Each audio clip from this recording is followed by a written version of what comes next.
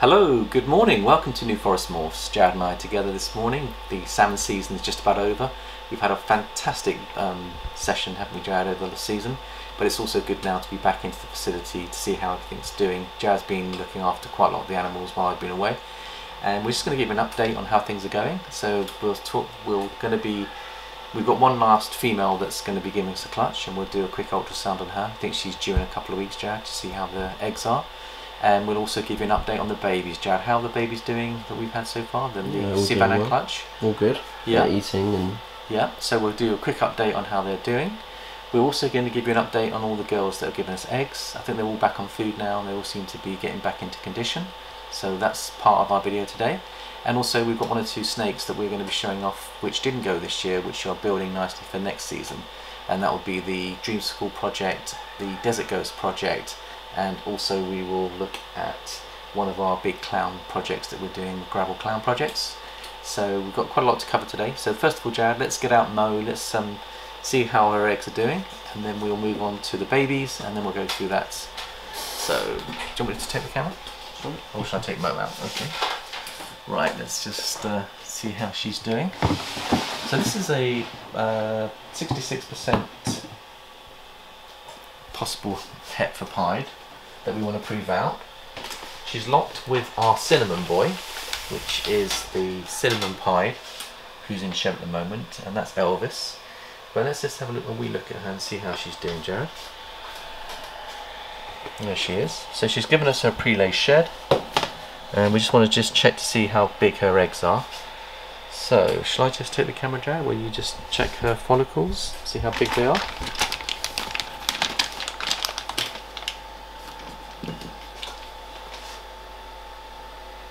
Now you bred her, she's 3 years old, isn't she now? She was one of your first babies that you ever bred.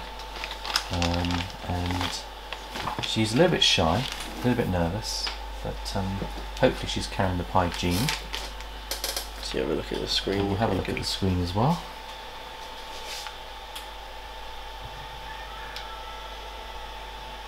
See if we can see any eggs there, Jared.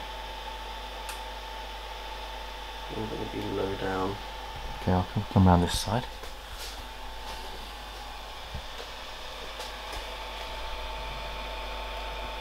There we go. So you've got the eggs there. And you can see them, they're good size. Shall I freeze the screen? Or... Yeah. So white circle in the middle. Yeah. Shall I freeze that and we'll measure? Yeah. Yeah. So if we freeze, and then we can do a little measurement and just see how big. We want them to be about 35 to 40 mil is what we'd like. But we'll measure those up. It might be that she's going to give us a small clutch, Jared, smaller eggs. First time mum. I know that Celeste, or it could be a slug even, so she might be giving us slugs, which would be pretty depressing.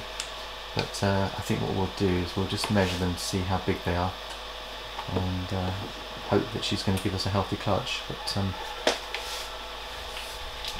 right, let's see if I can measure up. So let's get to measure. It's set, Jared. Press set. So it's quite hard doing both together. You go distance, set. And then we go on to the egg size. Now, do you want a video while I try and do it? Or do you want to measure, Jared, and I'll video? So we clicked it already? I've clicked the distance now, so it's just a question of getting in the right position.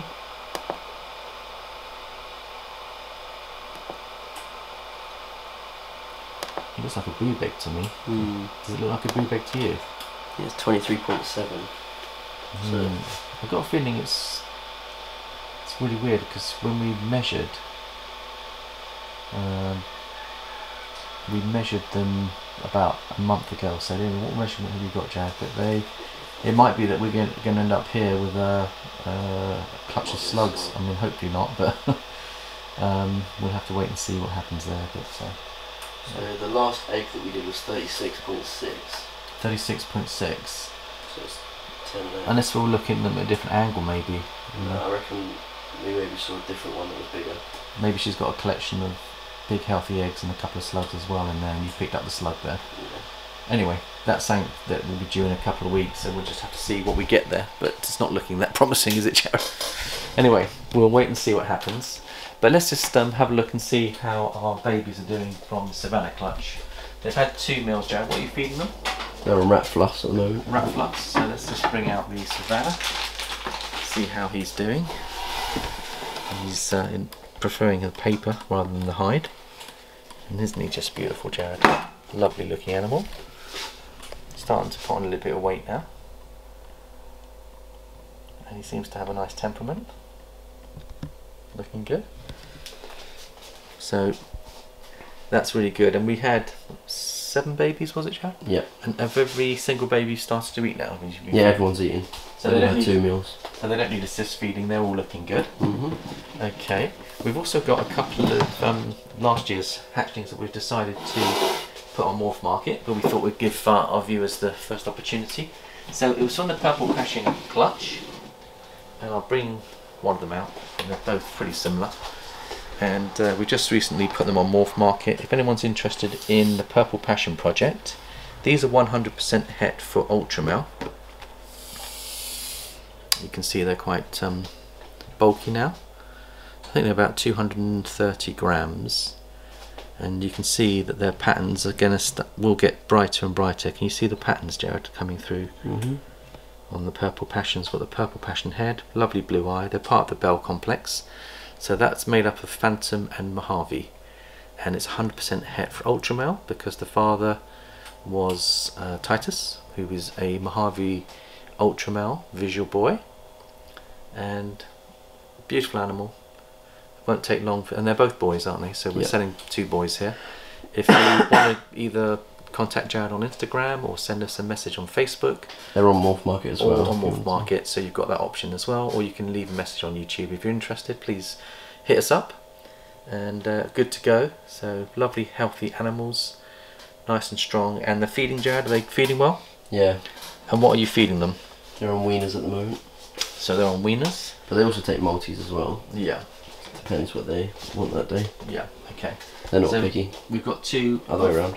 We've got 2 of those, so let's just put it in this way. And the other one is over here. You see it's very similar. I'll just show you the other one. Let's have a wee look. Likes the hide. And there you go, beautiful Purple Passion. Lovely purple head. Beautiful blue eyes. And that one's again about 230 grams. And yeah, feel free to hit us up on those 2. I've also put up some other ones on Morph Market that I might be interested in. Het Pieds, Het Clowns, Het Ultramels. So we've got Het Pieds, Het Clowns, Het Ultramels all available on Morph Market. Some of them have got cinnamon in. So please have a look at those. If you want to make us an offer on any snakes, please feel free to drop us a line. And then the next thing I want to do is give you an update on the girls that have given us the clutches. But before we do that, Jared, you can see that we've got quite a lot going on in the incubator here. We've got a lot of eggs coming out in August. And the next clutch I think is due on the 7th of August, which is only about a month away now.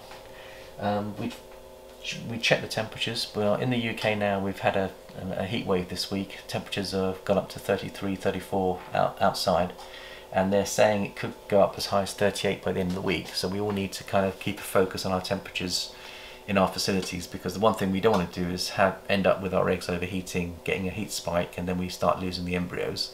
So what we tend to do is we do a daily check on our temps. Jad did a double check yesterday because it was quite hot. You came in, what, 2 or 3 in the afternoon, and the temperatures were holding fine? About 4 o'clock, yeah. 4 o'clock. So the heat in today in the UK is about 5 o'clock in the evening is when you're going to get your maximum temps.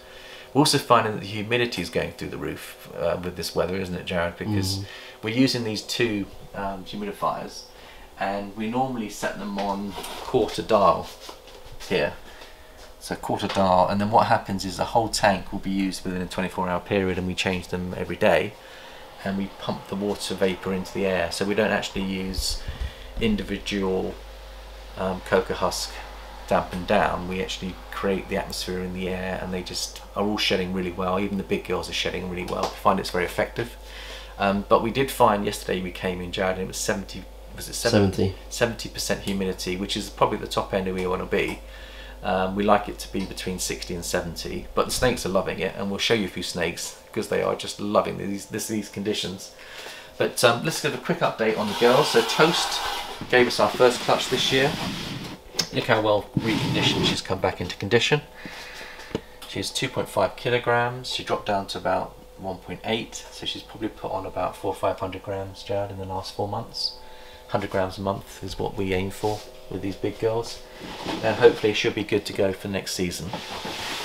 Now, the other one that I wanted to show you was the Pringle. Now, she's taken her first meal within a week of giving us a clutch. Let's have a quick look and see how she's doing. She's our latest mum, and she still looks quite thin, but at least she's feeding, and that's a really good sign when they're feeding. She's had at least 2. She's had 2 meals, yeah. So she's had 2 meals so far. And again, we're gently easing them back on Maltese, and then we'll take them from Maltese up to small rats.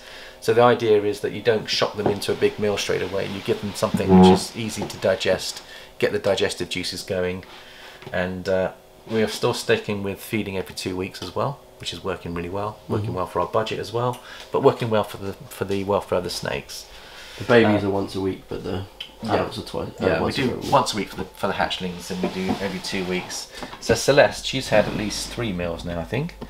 Let's see how she's doing. So she's starting to put on weight again. She seems happy in her hide. So you've always got to be very delicate with the mothers. They've been through quite an experience giving us a clutch, and it's a bit of TLC required for the next 6 months, and then we monitor them carefully before we even decide to put them back into the breeding rotation. They've got to be really healthy and really strong before we even consider breeding with them again. And the other ones we've got, Jared, so we've also had a clutch from Moneypenny. Let's see how she's doing. She's had about 4 meals. She's given us the double het ghost pied clutch, which we're really looking forward to. That's due mid-August, but she looks in great condition. Yeah, she's doing well. I'm really pleased. She's given us the strongest clutch this year, I believe. Really big, healthy eggs, very strong veins. So it's interesting how the het to hets, even though you're risking the odds, they tend to give you strong animals for some reason. I don't know what it is about hets. So never underestimate the power of a het. I don't know whether it's because hets tend to be, I don't know, whether they just are stronger genetically, I don't know, but it seems to be working well. And the other one we've got is Athena, who's our pied, beautiful big pied girl that's given us a clutch. She's back on food and had at least 4 meals. Let's see how she's doing. And she looks pretty good. Yeah, she's already getting nice and chunky again. She's nice and chunky, so hopefully she'll be recovered for next season, but we shall keep an eye on her. Lovely animal. So there's an update, I think, on all the mums that we've had so far. Did I miss anyone, Jared? Nope, that's all. So what I wanted to do now was actually just give you an update on the projects that didn't go for us. Now, this is the reality of the ball python hobby, is that you've got all these wonderful plans, you've got all these girls that you think are all up to size, you've got the boys up to size producing sperm. You put them together and you're hoping for these beautiful clutches, and they don't always happen. But they absorb their eggs, and they have. Some of them have absorbed their follicles, and that's a decision that the snake makes, not necessarily an issue that we've got. But what I'm thinking here is that when Toast absorbed her eggs, Jared, on her follicles in the first season, it was disappointing for you at the time. But since then she's given us back-to-back clutches, and they've all been big 9 and 10 egg clutches. So what our theory is that nature has its own way of absorbing those eggs, or those follicles, to strengthen the female ready to go for future seasons. So it's not always bad news if your projects don't go when you want them to go. Sometimes that extra year will actually be a blessing in disguise, and you end up not only getting a larger clutch, you end up getting a healthier animal out of it as well, which will give you back-to-back clutches. So I do think sometimes it's a blessing in disguise, and the animals often know better to delay the breeding process to when they are bigger and stronger, so that they can produce healthier clutches and bounce back and recover a lot better. So this is something that we're learning ourselves. So this is one of our projects that we were so excited about when we wanted to produce a gravel clown. This is Mango, and she absorbed her eggs, her follicles. She had 4 locks with your Skip boy, who is a gravel 100% het clown. He's pastel as well. and a pastel, and she's pastel. She's a pastel lesser clown, I think. But beautiful animal, beautiful green eye, very strong. She's a big girl. She's a big girl. She's about 2.5 kilograms, Jared. So by the time we get to the next season, she could be close to 3. Very much like Toast, and then hopefully give us a really strong clutch. That'd be nice. So that's one of our future projects that Jared and I are both looking forward to. But it's just a patience game, and keeping ball pythons, nothing's guaranteed. You just got to be patient. But once you get past the 3rd year, things start to get exciting, and we're starting to get more and more excited now with Jared with our projects. And the other one I wanted to show you was the Dreamsicle project. Now, this is Peach, and I'll bring her out on the table, Jared, and show you how she's doing. She is got a lovely temperament, and she is such a beautiful animal, and she's about 2.5 kilograms. She has absorbed her follicles too. Now just look how beautiful that animal is, Jared. So she's coming up, this will be year 3 for her, so she's 2.5 years of age. So even though she was physically big enough, she wasn't necessarily ready to give us that clutch for this year, but hopefully next year she will be. And you can just see how beautiful her patterns are and her colours. She's holding those bright oranges even into 2.5 to 3 years of age, so she's a lovely girl, beautiful temperament, and eats so well. She's never missed a meal, has she? No. So very blessed to have high quality, and the original stock came from Justin Kabelka, who sold his stock to a local breeder that we bought from, and we know that that's coming from the Justin Kabelka line at Canova, so we know it's going to be high quality, high end. I'll just show you her husband, and then we'll probably pretty much call it a wrap for the day. And the husband, Jared, is Bowser. I was going to show you the Desert Ghost project as well, but I'll just show you the Bowser boy. Now you'll see the lavender albino pie. Albino. I've been watching too many Canadian American videos. But the albino, we call it albino in England. We got it from David Russian. David Russian, yeah, top breeder in the UK. Got good connections with Justin, and he bought the Dreamsicle project from Justin. But just look at, in his age, 2.5 years of age, he's weighing in about 1,300 grams. We've got him on a diet at the moment. We think that we're going to get him leaner and meaner for the breeding season to go. But he's got a lovely temperament as well, beautiful animal. And just look at the colours of the lavenders, Jack. You can see the oranges and yellows and purples all coming through. You can see why they're called Dreamsicles. Absolutely beautiful. Amazing. In real life it's even more vibrant. Yeah, but lovely, lovely animal. So hopefully we'll be able to use him in our breeding projects going forward from October this year onwards. And then the last one I want to give you an update on is our Desert Ghost Enchi girl, and she is a lovely temperament. Her name is Isla, and she is eating really well. She is putting on some lovely weight, lovely temperament, always wants to come out and play, and she's really enjoying these lovely conditions that we've got here. Just look how beautiful her colours are going, Jared. Isn't she just lovely? So that is our Enchi Desert Ghost, and we bought her 2 years ago from Marco at Van Haren Reptiles, BHP, and she's doing really well, Jad, and she's a beautiful snake. I'll just bring her out and just show you how beautiful she is. There she is, and she weighs nearly 2 kilograms now, Jad. So hopefully we're going to put the clown boy Hercules to her, produce some amazing double hets with lots of codoms in there, super enchis, pastel, lesser, leopard, desert ghost. Well, it'll be 100% desert ghost, 100% clown, Jad, but they'll be packed full of codoms. So that's a project that we are seriously looking forward to. And I just love the yellows. Look how, as she gets older, can you see how her colours going more like beautiful, aren't they? Just so bright even in old age. The whites, the yellows, and that lovely browny grey colour. And she's just got such a lovely temperament, such a lovely girl. I like the head stamp. She is really, really beautiful, Jared. One of my favourite projects to look forward to. And if you look at the side patterns, you see the whites around the alien heads, how beautiful that is. So the contrast between the beautiful browny greys and the yellows is just beautiful. So that is our desert ghost girl, and she's looking great. So looking forward to hopefully getting a clutch from her.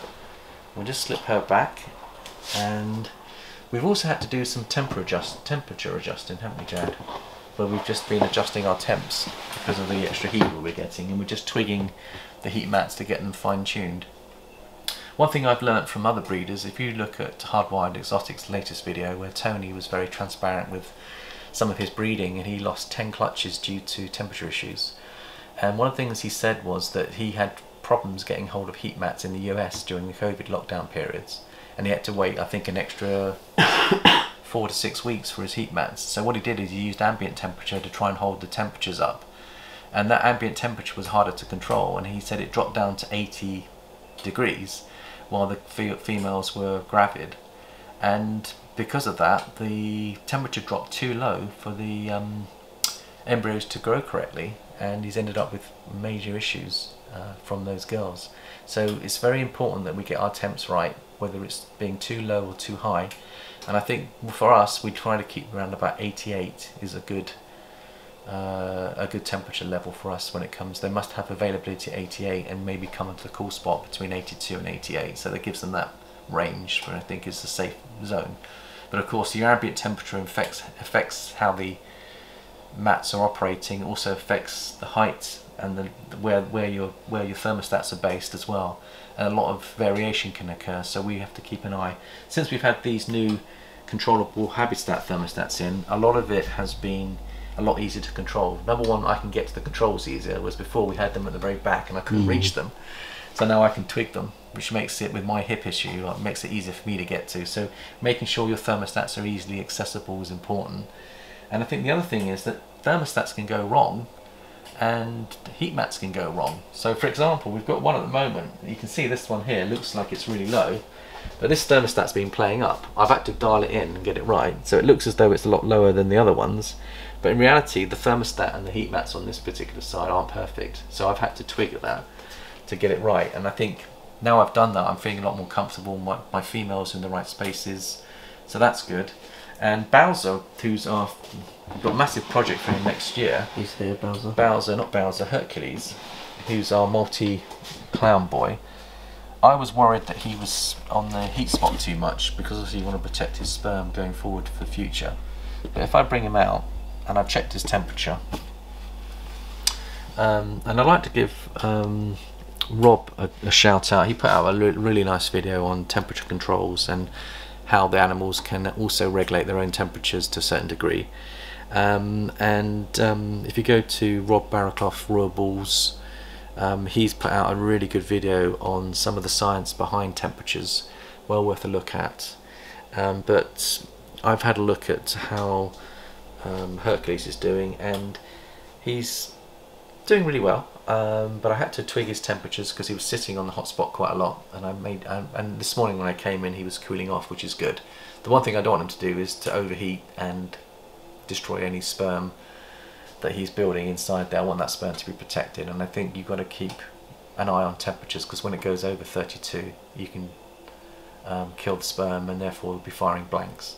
So it's really important to keep an eye on all your temperatures and protecting your future males going forward as well as your females, to make sure that they're all good to go for the next season. So we'll end on Hercules, this beautiful snake of ours that we've got going. Is there anything you wanted to add at all, Jared? Nope. So thank you very much for watching. We'll try and put out more content.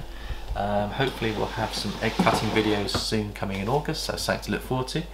And thank you very much for your love and support, and we shall catch you next time. Bye bye for now.